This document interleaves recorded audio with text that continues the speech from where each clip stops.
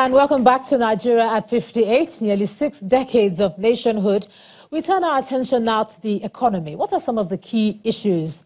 And I always say, when you have more than one economist in the room, bring out your calculator, because they're never going to agree. Joining me to discuss this is the MD CEO, Financial Derivatives Company, Mr. Bismarck Rewane. Also have a seasoned economist and analyst, Dr. Bongo Ade.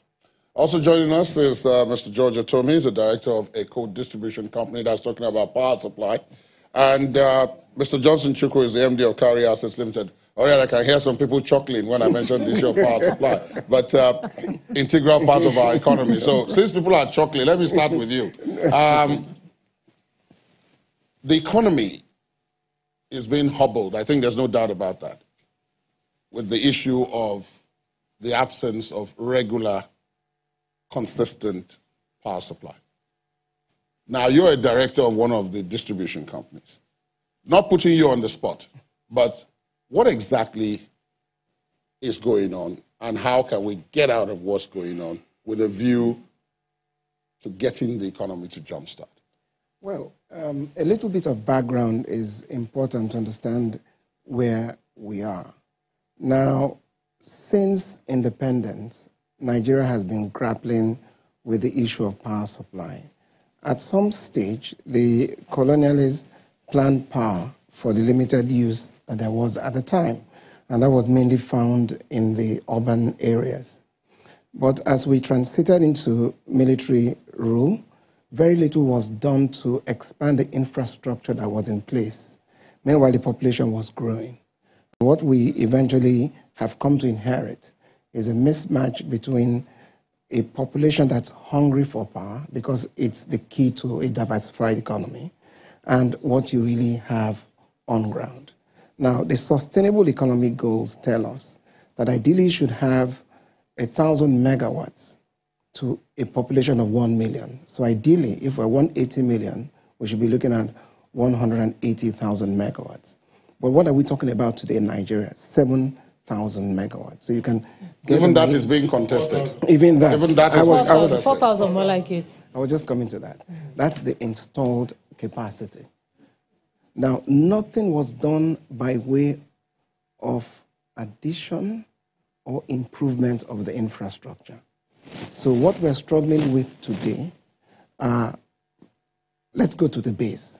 2/3 of our power needs come from thermal plants. The feedstock is gas. We have a gas policy that's not doing anything for anybody. The gas producers will tell you there's no infrastructure to evacuate the gas. When the plan was made for the concessions were given for oil production, nothing was thought about what gas would do for domestic use. So the gas is either being exported as LNG or is being flared. When you need so much gas to feed internally.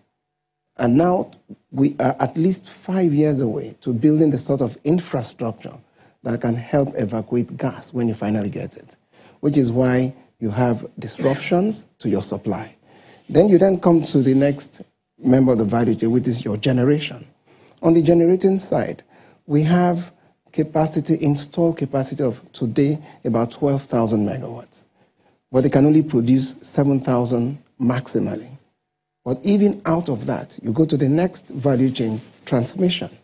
They're limited capacity, they can't do more than 3,000 or 4,000 megawatts.